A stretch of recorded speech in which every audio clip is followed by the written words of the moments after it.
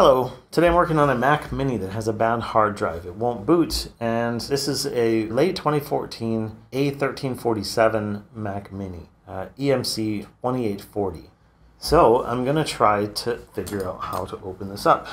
There are 3 clips under here. So there's one of them. There's the other one. And then the third one over here. Oh boy. Whoa. It's very dusty.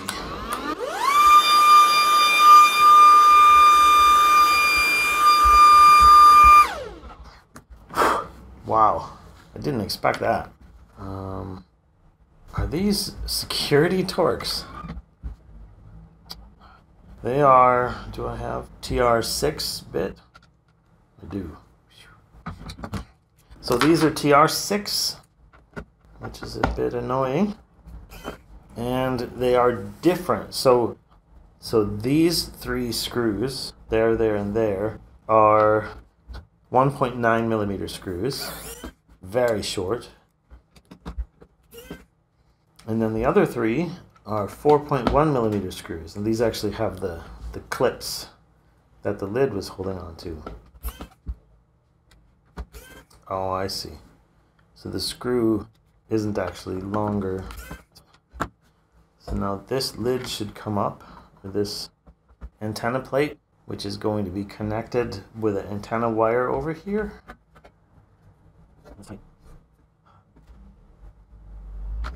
So I can pull that antenna wire. The antenna wire was tucked under the edge, and it comes around to here, and that's a T6, so I can use this same TR6 bit, I think. Okay, so that's free. Okay, so I've blown some of the dust out of here, and now I'm just going to take the rest of it apart. I need to take the cooling fan off. These first 2 screws have big rubber bumpers on them, and then this 3rd screw here is captive. It won't come out of the fan, it'll stay in there. So it's clipped into the fan. Now, as I lift this up, I have to be careful because the connector is still plugged into the system board here. So I need to lift that connector out. So I just lift up on it and it comes up out of there. Same with this connector next door is the infrared sensor, the IR sensor, so the remote control sensor. And that's going to be tricky to get out of there because it's really pushed up against this. Maybe I can get it with 2 spudgers. Yeah. Okay. And now this connector goes to the M.2 drive, so I guess that's an M.2 connector. There are 2 other connectors. This M.2 connector, and then over here the SATA connector. This goes to a little ribbon cable that goes to the SATA drive, which is underneath the M.2 drive. This is a Mac hybrid drive setup. So I'll start with this one by taking that screw out. These are tiny screws. And now this bracket should come off of that cable, but it doesn't. And this one, it's kind of stuck on there. So I'm going to lift the cable off, and I'm just going to leave the bracket on there because it's not doing any harm as long as I don't lose it. And then I will remove the M.2 cable connector. And on this one, the plate did come off. It's not stuck onto the cable. What else? Oh, so now unplug the M.2 drive. There we go. So now the 4 cables that are connected along here are disconnected. And there's a motherboard screw that we need to remove, which is this tiny screw here. Okay. So now that should be enough to be able to slide this motherboard forward a bit. We still have the power, the DC power connector on the back of the motherboard is here. I could try to unplug that, but there's not a lot of room for it to move in the chassis here. So I'm going to actually start sliding the motherboard out first. And to do that, there are these two holes in the front of the motherboard next to the radiator. So here's one, and here's another one. I'm going to put 2 small screwdrivers in there, so you can see I've got these handles, and I'm gonna try to slide the motherboard forward. So this front I/O panel, this is all built onto the system board or motherboard, and as I slide this forward, it sounds a little bit brutal, but you can see it's moving a little bit. There's now a gap here, so I can slide it forward a little more, and now I'm gonna try to unplug that DC jack while I'm sliding. So that's all free. Yep, I've got all the cables off except for this DC jack. I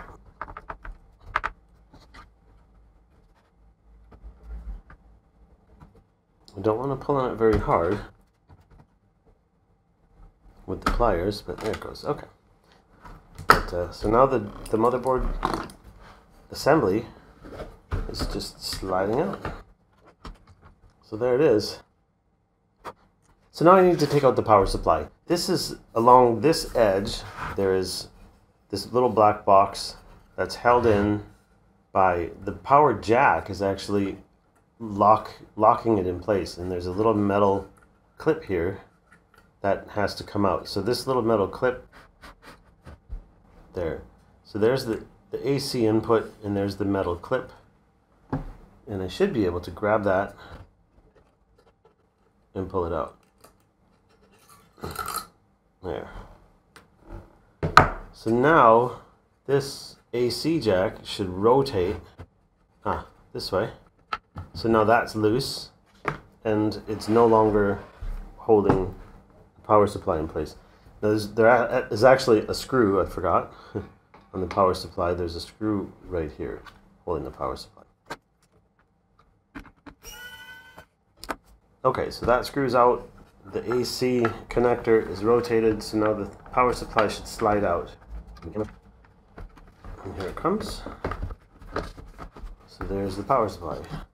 So now, what's left is an assembly that holds a 2.5-inch hard drive, a SATA hard drive on the bottom, and on the top, an M.2 drive, it's a hybrid drive configuration. It's basically a SSD, as some manufacturers call it. There's a solid-state drive acting as a cache mechanism on top of a hard drive, except in Apple's configuration with the hybrid drive, they add the two together, so you end up with 1.12 terabytes of storage. The OS is strategically locating the things that are accessed most frequently on the SSD and everything else on the hard drive, and so they're just splitting the drive rather than using it as a cache.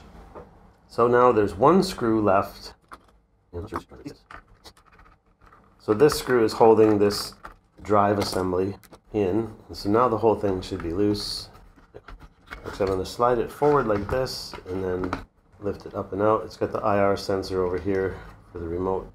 So there's the hard drive connected with, there's a SATA connector here to that ribbon cable, and then this ribbon cable goes here, and then that connector is for the IR sensor. Now, because of the way Mac sets this up, I can't just take this drive out and read it. When these two drives aren't together, the Mac is unable to read this hard drive on its own. So I've already rescued the data off of here that I needed to by using an external drive, booting onto that, and then copying the data. So I'm just going to remove the hard drive and replace it with a big SSD.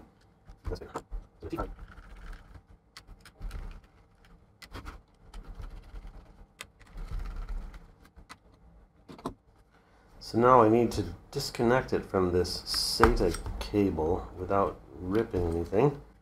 I think what I'm going to do is let this drive fall out of here and take that cable through that slot. It would be easier if that bracket had come off. Here we go. Okay. So the drive that I prepared earlier, I've got a Crucial MX500 500 gigabyte SSD. This has a fresh install of macOS Monterey on it with the customer's data copied over onto it.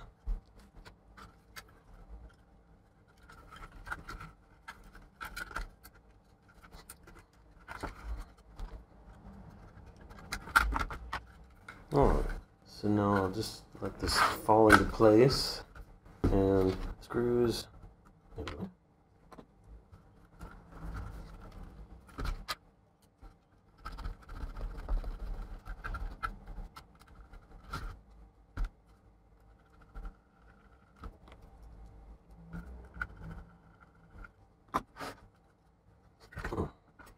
Okay, so now I'll just put this back together.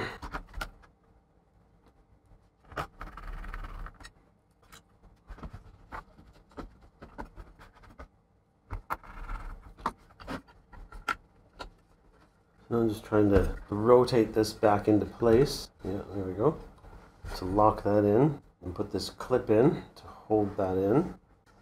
So that slides down around the bottom of that. Alright, that's the power supply. Both of those screws are in. So next, it's the motherboard.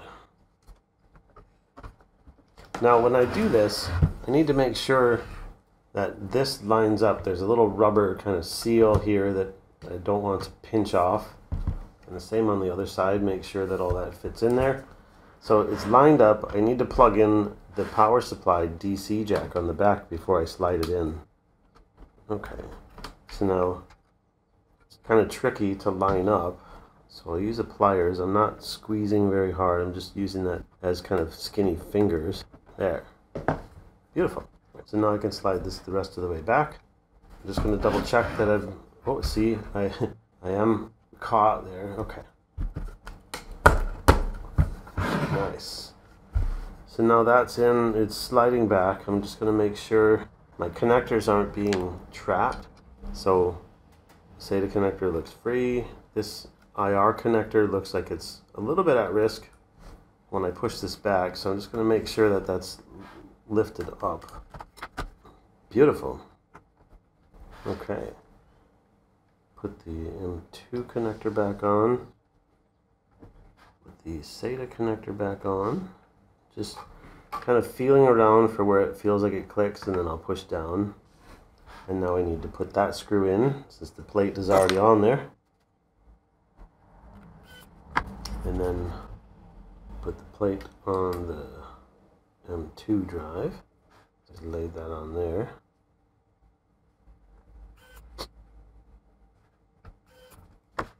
The motherboard screw has to go back in, so that boy over there. And now the fan. So the fan has this captive screw that goes into this big hole here. And when I lay the fan in, I need to make sure that this corner slides underneath the edge, you know, that it doesn't try to overlap. I guess it wouldn't anyway if the holes are lined up. Oh wait, before I do this, I need to plug in the fan power connector. So I'll get that there. And now maneuver the fan so that the screw can go in, the captive screw, and that the fan is lined up.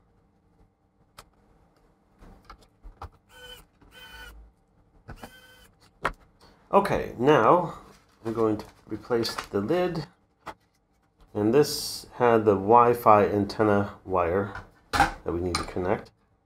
So over here, it plugs into there and screws onto there, and you can see the corresponding connector.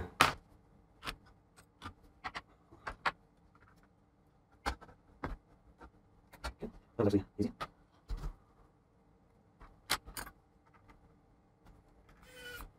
Okay.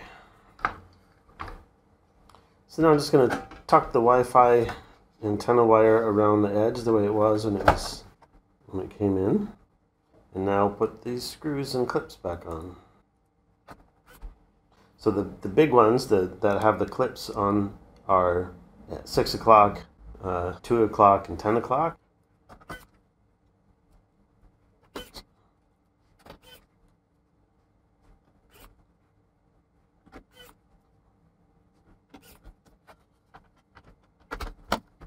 Okay, that's back together.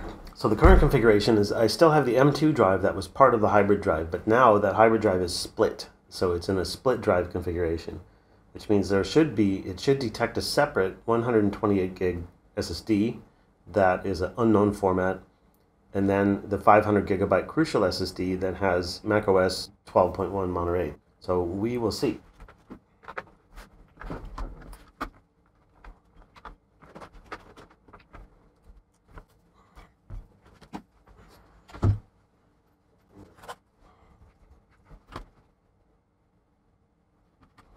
That's it. That's done. So thanks for watching.